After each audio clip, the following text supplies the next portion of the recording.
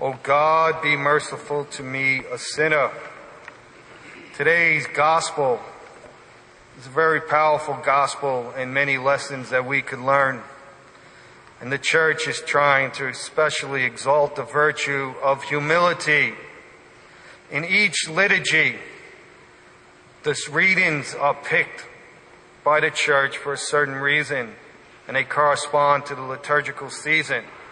But the readings dictate the grace that God wants to bestow upon all His faithful that come to the holy sacrifice of the Mass. And so today, without a doubt, is the virtue of humility and faith. St. Augustine, speaking on this gospel today, says, "Because faith is given to the humble, not to the proud, He said to some who trusted in themselves as just and who despised others this parable. 2 men went up to the temple to pray, and one a Pharisee and the other a publican. The former said, 'O God, I give thee thanks that I am not as the rest of men.' He should at least have said, 'As are many other men.' What does the phrase 'the rest of men' mean, if not all men except myself? I," he says, "am the just man. The rest are all sinners. Do you not see how the presence near him of the publican is but an occasion of greater pride? As also is this publican. I," he says, "am unique. He belongs to the rest. I," he says, I am nothing like this man because of my just works, by which I am superior to all." St. Augustine goes on to say, "But what did he petition God for? Nothing. Search his words and you will find nothing. He wished only to praise himself, as if it were not enough to ask God for anything, but only to praise himself. He also insults the other man present there." You could see the pride of this publican, how his prayer is so displeasing to God. He is a peacock. He likes to show off his feathers. He likes to show off his virtues. Here is a man that is doing all the works that the scriptures told him and that the Lord told him to do. He fasted twice that week. Big deal. He prayed. He gave his money. He gave everything. He followed the law. And he comes before the Almighty. He comes into the temple filled with pride. And God despises that. And the poor publican who's sitting there, as we'll see, I'm going to go over him, with his head down, couldn't even look up to heaven. He's saying, "Look, thank God I'm not like him. Look at that. That man's a sinner. He didn't fast. He doesn't follow the law." And he looked down upon him. So St. Augustine goes now, he speaks about, the publican was standing afar off. Yet he was slowly drawing nearer to God, even though he was at a distance. His conscience held him afar off. His piety brought him closer. The Lord bent down to him from near at hand. Learn further of the humility of the publican. It matters little that he stood afar off, nor that he would not so much as lift up his eyes towards heaven. He did not look up so that he might be looked at.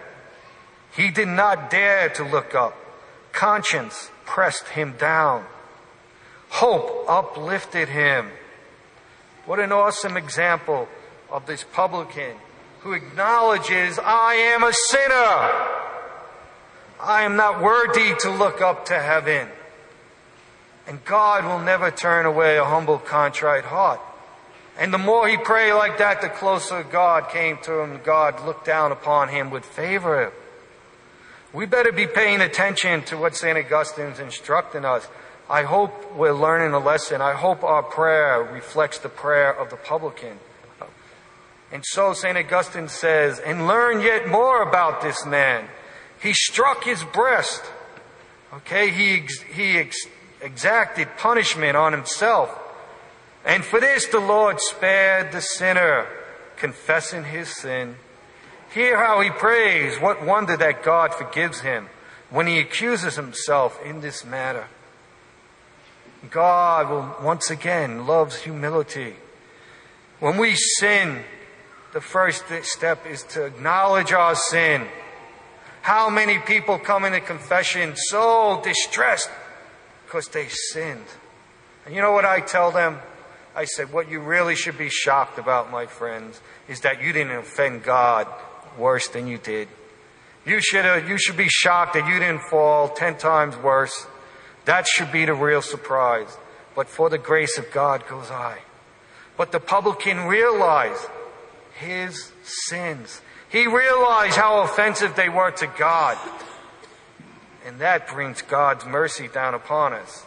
St. Augustine goes on, he says, you have heard the case of the Pharisee and the publican. Now hear the sentence, the verdict from God. Amen, I say to you, this man went back home higher in God's favor than the other. Tell us, Lord, the grounds for this sentence. I see the publican goes down from the temple justified, not the Pharisee. But I want to know why. You want to know why? Hear why. Because everyone who exalts himself will be humbled, and the man who humbles himself will be exalted. You have heard the sentence. Beware of the evil grounds for it. I shall put this in another way. You have heard the sentence. Beware of pride. Beware of pride. When the publican went home, he was justified, the scripture says. You know what that means? That he was in a state of grace. He was in friendship with God. His soul was alive. When the Pharisee went home, he wasn't justified. He wasn't in communion with God. And that's how God treats the prideful. My question is, how many Pharisees are in this church today? Believe me, they're here. They're in every church. Just like those two men walked into the temple to worship God. But what did the Pharisee did? He praised himself. It's idolatry. He was worshiping himself. I'm so good. Look at my virtues. How many people come in that confessional and they start telling the priest their virtues? I did this, Father. No, you're not here to tell me what good you're doing. You're here to tell me your sins. In other words, you're not humble. You're prideful. And you wonder why you don't grow in grace and virtue. Because you will not humble yourself. Like the publican. How many come in the confessional with attitudes? And when Father wants to give advice, they're not open to it. They get arrogant. Because they are Pharisees. This is sad, my friends. The church is infected with Pharisees. The traditional movement, especially, my friends, is infected. The number one sin is pride. Bunch of Pharisees. How many people I meet throughout the country? I preach missions all over. And some of them tell me, Father, the Trinity Mass is beautiful. But I cannot stand those people. They are self-righteous. They criticize me. They tell me how I should dress, how I should talk, how I should walk. How many traditionalists say, oh, well, thank God we're not like those people in the Novus Ordo. Shame on you. And they're here today. Many of those people far exceed you in the virtue of charity. And I tell traditionalists, you will be judged much more severely than those people, because you've been given more, you've been given the truth. How come you're not growing in charity? How come you're always looking at your neighbor? How come she doesn't homeschool? Shame on you.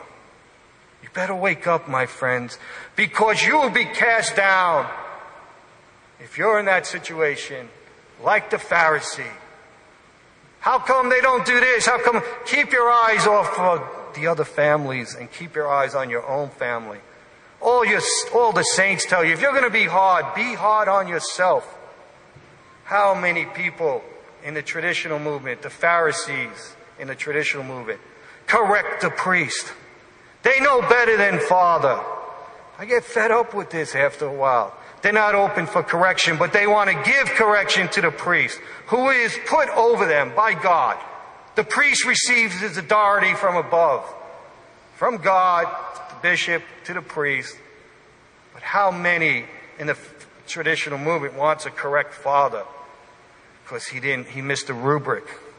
And some of those people, I said, I questioned, I said, I want to know the 10 Commandments in order right away. They can't even do that. And you're going to correct me or any other priest. Shame on you. Wake up. The traditional movement is very prevalent, this disease. And that's why it's not being blessed, and that's why it doesn't spread as much as it does. If we had humility, if we had charity, this place would be packed. The bishop would give you your own church because of your prayers. Because when your prayers are humble, God will answer them. But we're not humble, so we deserve to be kind of in exile. Let us pray for humility. St. Augustine says, if you see defects in your neighbor, you know what he says? Exercise the opposite virtue yourself, and then you will finally be free of that defect. You know what he's saying? In other words, what you always see that you don't like in your neighbor, you are guilty of. That's why it bothers you so much. Keep your eyes on yourself. Keep your eyes on Jesus Christ, and you will be set free. Another great saint, one of my favorite doctors, St. John Chrysostom, I quote him. He has some great advice for us today. He says, do not let us give way to pride. On the contrary, let us call ourselves useless in order to become useful. How many here consider themselves useless? He goes on. If you say that you are worthy of praise, you will only make yourself worthy of blame, even though you merit praises. If you call yourself useless, you will be useful, even though you merit censure. For that reason, it is very necessary that we should forget our good works. But how can I forget what I know to be true? When you offend God, you live quite tranquilly and you laugh without thinking of your sins and forgetting everything. And cannot you forget your good works? Even when we should have been in a state of great fear because of our daily sins, we forget them. Yet you give a small alms to a poor man, and you are always thinking about it, which is a great stupidity and very bad for the person who indulges in it. The best way of keeping them quite safe is to forget our good works. When we walk through the streets showing off our clothes and jewels, we only awaken the interest of thieves, but they are quite safe if we guard them at home. Do not remember them very often, the good works, unless someone should rob you, as happened to the Pharisee, who had them always upon the tip of his tongue, and for that reason the devil stole them from him. Even when you do remember them, give grateful thanks to God and offer them to Him. The end of quote. He's trying to instruct us in humility. It's a great quote. Don't focus on your good works. Forget about them. Like he said, because otherwise, like the Pharisee, you leave here an unjust man, and you will be robbed of all your merits by Satan. And so I like to just go over 3 attitudes of the humble person. And we should pray for these attitudes. 3 attitudes. Number 1, with regard to God. To glorify God, give Him thanks, and to do His will in all things. We should all strive for that more than anything. If we just do this one thing, to glorify Him, give Him thanks, and do His will in all things, this would be heaven on earth. The second is that all goodness has been sent to us from God. Therefore, the sinner does not rely on himself, nor count on himself for anything. For anything. The publican didn't even acknowledge the gifts he had were from God. And that is not good. Everything we have is from God. I went over that 2 weeks ago as the stewards. And we will have to answer for this. But we should attribute everything good to God and thank Him for it. The second attitude is with regard to others. He sees in others the perfection of God, that divine side of our neighbor, so often obscured. Thus is born in him charity and respect. He considers others superior to himself. It is easy for the humble man to consider others as his superior, because in them he sees the works of God, while in himself he sees his own sins and imperfections. He thinks that in others there is much hidden good, which puts them above him. This is so awesome. This is the attitude of a humble man. He sees God in his neighbor, and therefore he humbles himself and he puts himself below. Jesus Christ Himself, the Son of God, He said, I did not come to be served, but to serve. Why do we have such a problem being servants then? Why? Because we're prideful. Because we're like the Pharisee. And the third attitude is with regard to himself. The humble man knows the good which is in himself, but he does not glory in it, except insofar as it comes from God. He knows the dangers of pride. Therefore, the higher he finds himself, the more he cultivates this humility and abandonment to God, who gave him all these things. His gifts are talents, which he must use for God, to whom he must give a strict account of the use he has made of them. Even his progress in holiness seems relative to him, little in comparison with the favors received. Let us pray that we all cultivate this great virtue of humility. We see this in the lives of the saints. My Holy Father, Saint Francis. Saint Francis considered himself the worst sinner in the world. He said that if God would have bestowed upon anybody else the extraordinary graces He gave to him, they would be much, much better than him. St. Francis didn't even think he was going to make heaven so many times. He was humble. And when he died, the friars, some of them had visions of him going shooting right up to heaven, and the angels are having a debate. Who is it? Some said it's Francis. Others say, no, it's Christ. No, Francis. He was so Christ-like that he was totally one with Christ. And therefore they say that he received the seat that Lucifer lost. Lucifer was the greatest angel God created. He had more gifts than all the other angels. He was the most beautiful. But he was filled with pride and he fell. And so that highest seat that was reserved for him was given to the most humble man on earth, Francis.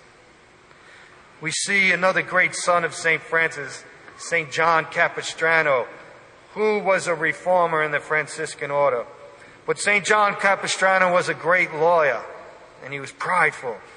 He's a smart man, very intelligent. And so there was a feud between two towns, and he was trying to reconcile them. And he ended up becoming a prisoner, and they locked him up in a prison. And he tried to escape, and he just back and forth. Finally, our Lord converted him in the prison. He had this massive conversion. And he was humble. He was no longer a prideful man. And so when he was set free, you know what this man did? He came down, he took a dunce cap, a long hat, and he wrote all his sins on that hat in big enough letters where everyone could see. And he got on a jackass sitting backwards, and he rode through his town and the towns where people knew him and where he was a prideful man, so everyone could see him and mock him and laughed at him. But he humbled himself, and God exalted him. He was a great, great saint, did many, many miracles. We see this in the life of St. Pio. What a great saint. St. Pio thought he was going to hell. What I say before, the more gifts that St. Pio had, the more he humbled himself. Because he knew they were not his, they were God's gift, and they were used to be used for his kingdom. Let us look to these great saints. St. Catherine of Siena, the great Dominican mystic, she said when the devil would attack her, which he would do many times, the only thing that would make the devil flee was she would make an act of humility. And she said the minute she humbled herself, the devil would flee. He hates and despises humility. He can't stand near a person who's filled with humility. So if you're being tempted, my friends, humble yourself. That's why some people, the saints, for instance, tell you if you have a wicked habit, God forbid, a blaspheming God, it's one of the worst sins you could commit. You know how you get healed of that sin? St. Alphonse says you drop down to your knees, no matter where you are, and you make the sign of the cross 3 times in honor of the Holy Trinity, whether there's mud, dirt, whatever there is, and you will be healed. Why? Because you humble yourself. So we need this virtue of humility desperately. It is the foundation of all other virtues. If you do not have humility, you have nothing. You cannot have any other virtues without humility. You cannot be filled with charity unless you're truly humble. And so how do we acquire this virtue? Number 1, we have to beg God for it every day of our life. Pray for the virtue of humility. But you must also pray for the grace to accept the humiliations. Because the only way one becomes humble is to humiliate themselves. But God will send you humiliations because the ones that He chooses are much more purifying. They sting a lot more than the ones that we pick. And so pray for your humility, but pray to accept these humiliations, even with joy. To be resigned when they come, to thank God. Those are the greatest gifts. Look at our Lord, the humiliations that He suffered throughout His whole life. Throughout His whole life. He was God. And there are 2 virtues mainly that our Lord mentions in the Scripture. Imitate me, for I am meek and humble of heart. Meekness, turn the other cheek. But when you're prideful, you can't turn the other cheek because you're constantly saying, how dare this person insult me? How dare this person say those wicked words about me? You know what St. John Vianney said? There was priests that wrote to the bishop, and the bishop showed them the letter. This man is a horrible priest. He should be removed from his parish. And so when John Vianney saw that, you know what he said? Oh, yes, Bishop, it's true. You should remove me. He said, if they only knew who I was, they would say a lot worse. St. John Vianney. And you know what? St. John Vianney is so humble, the demon hated him. One time there was a possessed man, and St. John Vianney had a letter from his bishop to exorcise this man, to deliver him. So the demon started manifesting, and St. John Vianney, he didn't have time to waste. He said, look, I have the permission from the bishop to exorcise you and to cast you out of this man. Save yourself a lot of pain and leave now or you're going to be tortured. And what happened? The demon fled. The man was delivered instantly because of his humility. Because of his humility. What a great saint. St. John Vianney, the devil came once and told him, if there was 3 priests like you in the world at once, I would be ruined. It would be over. And I didn't know, everybody interprets that one way until years ago, this exorcist that I know said, you know what he was doing to St. John Vianney? He was tempting him to pride. Oh, if there was just 3 like you, I'd be done. Pride. Let us pray to the Immaculate. The devil hates her more than anything because it's her, through her obedience, through her humility, that his head is crushed. Go, run to the Immaculate. She was the humble handmaid of the Lord in the Magnificat. He cast down the mighty from their throne. He lifts up the lowly. What did Our Lady do in her life that was so extraordinary? Tell me. Nothing. As far as the world looks at things. She was a humble housewife. She was a humble mother. She swept the floor. She cleaned the house. She cooked. She cleaned. She was humble. She was the mother of God. She could have said, no, send the angels. I'm not doing it. I don't want to clean today. Angels would have listened to her. She's the queen of heaven and earth. Are you above the mother of God? That's why those feminists are so miserable. They're miserable wretches, every last one of them. Because they won't humble themselves. They won't. And they're meant to imitate the mother of God. And when they do, they'll be filled with joy. And the devil will flee. Let us pray as we go to Calvary. And especially at the Mass, that graces are distributed to us. Let us pray that we pray every day for the virtue of humility. That we will meditate on our Lord's life, the Blessed Virgin's life. And the saints. Always have a book of one of the saints, a biography at your bed. Always read at least one chapter, one paragraph from some saint. Because the saints are going to challenge you. And you see their humility constantly. You go on and St. Gerard Majella. He was accused falsely. Some woman accused him of a horrible crime. He remained silent. Didn't defend himself. And his superior, another great St. Alphonse, he had basically locked him up. And then when St. Alphonse found out that he was innocent, he wept. He did what he was supposed to do, but he wouldn't defend himself. Humility, my friends. Let us pray for each other. Let us pray for the traditional community, not only here, but throughout the whole country and the whole church. That if we do become humble, that if we do imitate Christ, that if we start acting like Christ, we will win many people to His church. We will be filled with not only humility, but with charity. We should want our brothers to be reunited. Those that are separated. We should want all Protestants to convert so that they can save their soul. There's no salvation outside the church. But you will not convert no one without humility and charity. In the name of the Father, the Son, and the Holy Ghost. Amen.